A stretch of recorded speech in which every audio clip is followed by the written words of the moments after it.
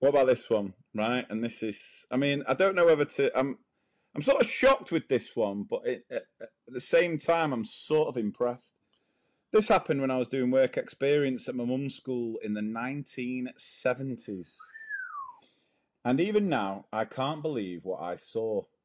A reception child was running a race, and when he didn't win, started to have a tantrum. His mum ran to him, and as she ran, her knickers fell down.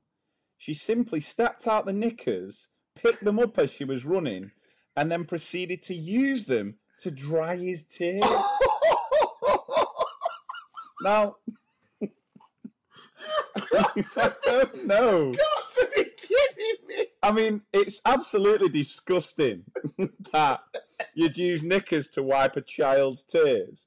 But what I'm impressed with, what techers to drop your knickers as you're running over, step out of them, pick them up, and then that is, I mean, I'm not even angry. That's amazing. That is, could that be a new race?